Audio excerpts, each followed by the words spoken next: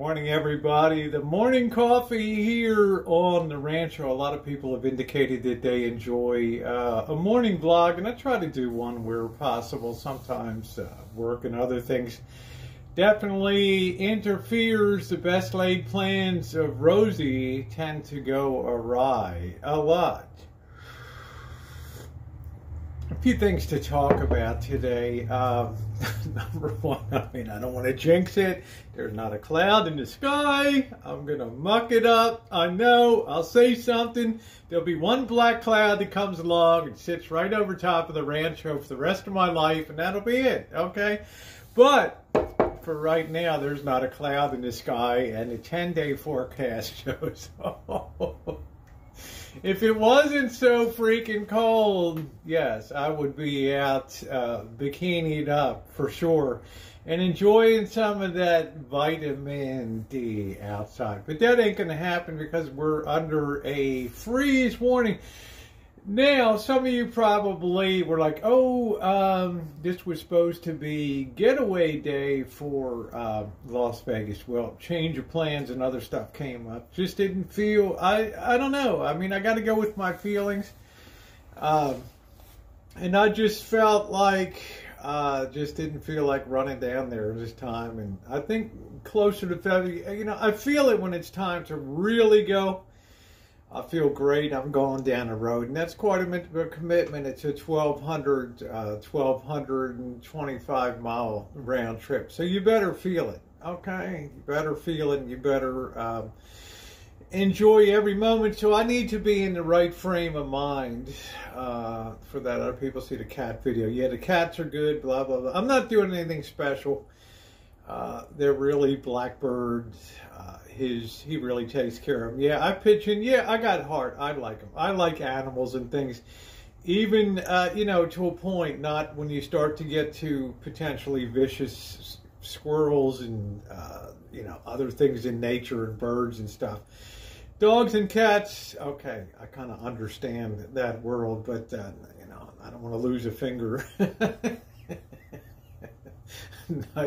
Nice squirrel. I know how totally ridiculous. So as far as you know, I've really been happy how much I don't miss the beer. I cut the beer down to just Friday and Saturday nights now. And yeah, I mean, when my brother was here, I had a ale that was almost like punishment. It wasn't pleasurable at all, this ale. But yeah, I've been surprised how easy that's been. I guess I'm kind of lucky in a way. I don't have an addictive personality when it came to just putting down cigarettes and for the most part putting down booze, but they're going back and forth. Today there was an article, even a little bit of alcohol, even a little bit of alcohol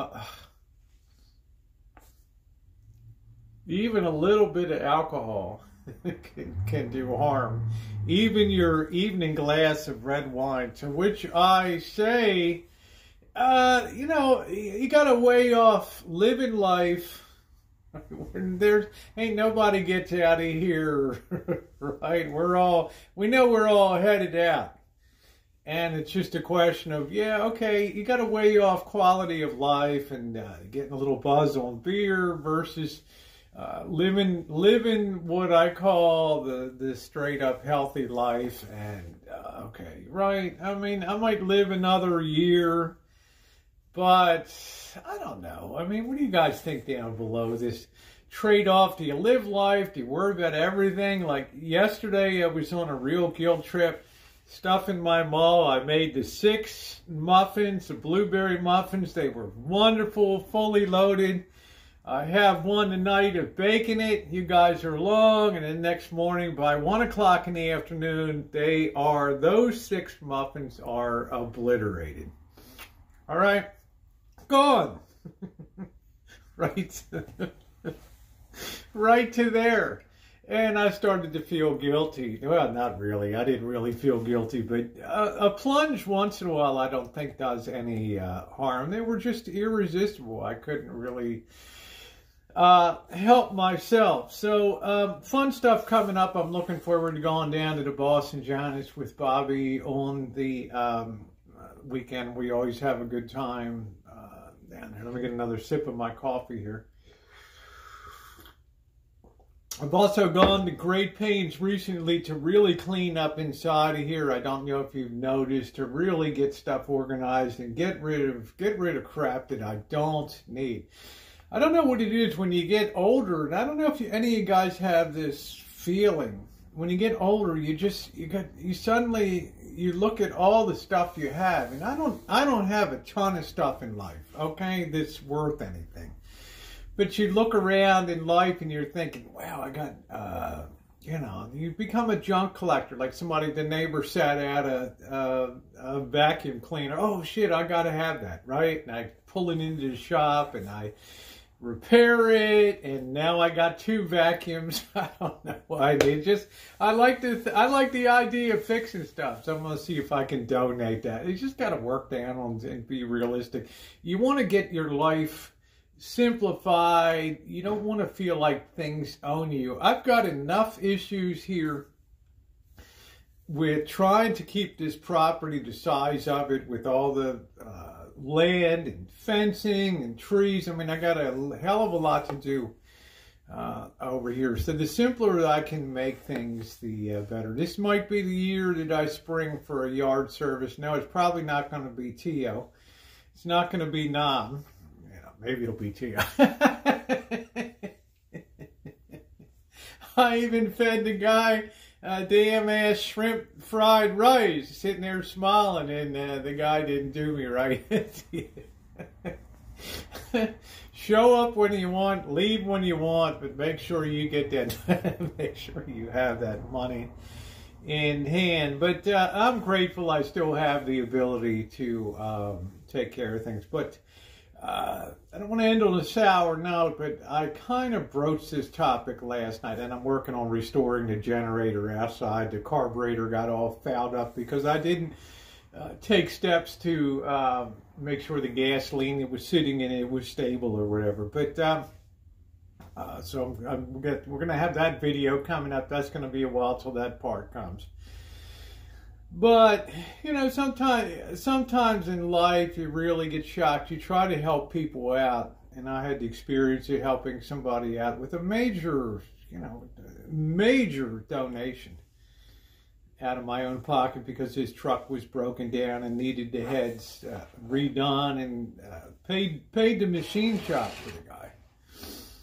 And he's got a video on about tolerance in life and things like that. And I hope I'm not blocked because I'm trans over there. But I went yesterday to give some advice on freeing up a stuck spark plug, and despite logging into 2 channels, this and the Rosie Murphy channel, I was blocked. Couldn't put it out, and I thought to myself, wow, you know, it's just the last thing that you ever expect is when you give a part of yourself that, okay, life goes on, but you don't expect when you make contact again that you're going to be blocked out of somebody's life. And it just was really, it jolted me yesterday. It jolted me a lot. It kind of hurt me, but I guess you got to kind of get over it. But I don't know. I mean, I've done a lot to try to help people, and for the most part it's all great and good, but wow, sometimes stuff just makes you shake your head and go, wow, ungrateful people. But everybody can run their channels the way they want. I got over it, so that's the way it is. Yeah, the power generator did a little talk on Rosie Murphy last night before I cooked the salmon. You guys check out that talk about some of the things that are coming. I think the need for backup power is going to be important, so check that out. The world's getting kooky out here, and I'm going to close out my kookiness today by wishing you a great day. If you're not subscribed, please subscribe. Hit the bell for all notifications, and thumbs up are appreciated. Let me know if you're enjoying the morning vlogs down below, and tell me, ungrateful people, am I wrong? I don't know. Have a great day, everybody. See you later.